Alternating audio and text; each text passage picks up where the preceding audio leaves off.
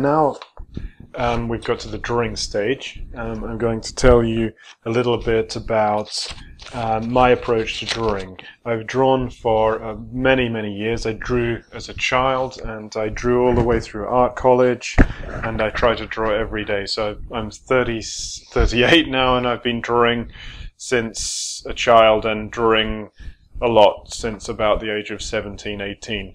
I have a real energy and passion for drawing. And at the moment, I'm combining digital work, as you've seen in the chapters if you're following my course. And also, I combine digital with the traditional drawing, you know, using pens, pencils, etc. And basically, I'm keen to share my knowledge with you, my knowledge and enthusiasm.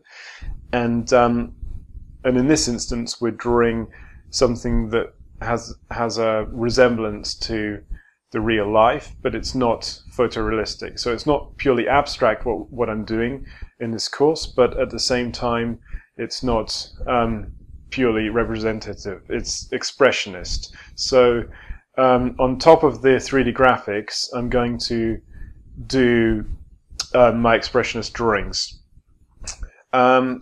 Okay, so I have my own approach to drawing. And I believe that drawing is good for everyone. Never believe that you cannot draw, because there's no, in my opinion, there's going to be a lot, it's quite controversial, but there's no such thing as a bad drawing. Drawing is an object unto itself. You're drawing on the paper. It's not real life. It's not this pen. When you draw, it's a representation. I'm not saying there's anything wrong with photorealism, or drawing something that looks like something. That's a great thing in itself, but there are other avenues to explore, and this is what I do, and this is, if you're interested at all in this is for you, okay? So basically, you've probably seen my drawings. If you're doing this course, you've seen my website.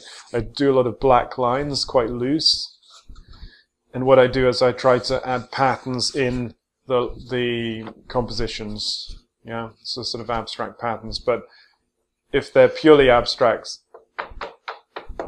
there's dots and things. But if they've got representational elements, such as city drawings, I try to echo the 3D graphics behind the drawing I'm making. Okay.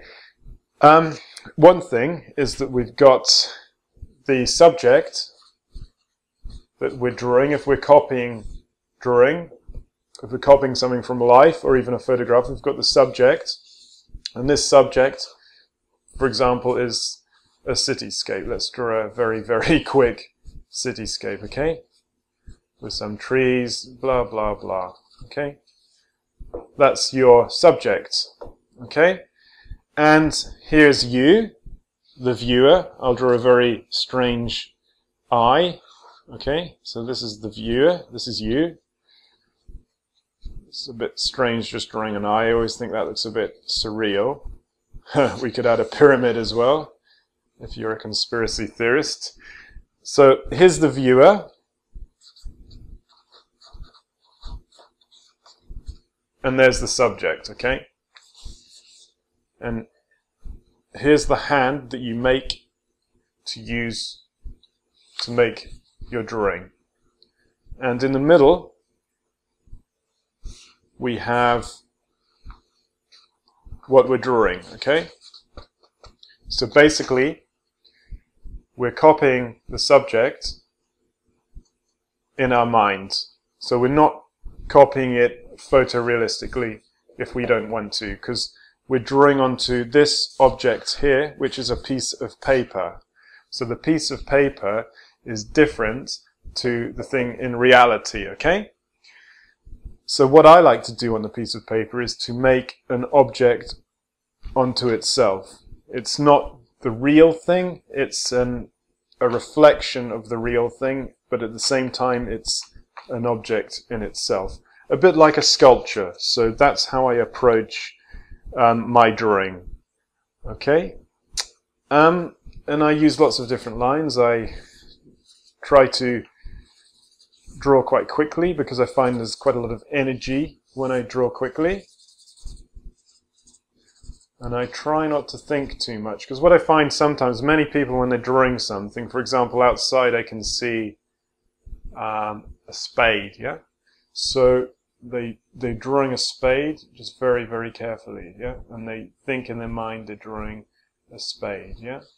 But I don't think of it like that. I think of it, it's like the spade is surrounded by many other things, okay? So again, we're taking it back to the object unto itself. So just to reiterate, I mean, I believe that there's no such thing as a bad drawing. At school, you might be told by a teacher, this doesn't look like anything. You know, this is a bad teacher, okay? Basically, drawing is drawing. Look at famous artists, look at Picasso, etc., etc. Their drawings often didn't look like anything. They were objects unto themselves, okay? So just go out there and sketch, yeah? Just get out and sketch and enjoy yourself. So the next part of this lesson, I'm going to take my city work and work on top of it with some tracing paper, which is over here. So if you're doing the course, please have a coffee now, or whatever you like to drink, or a break, and I'll see you soon, and then I'll take you through the process of drawing with the digital city printed underneath. And now I've got to go and get the digital render printed for this lesson. Okay, speak soon. Bye.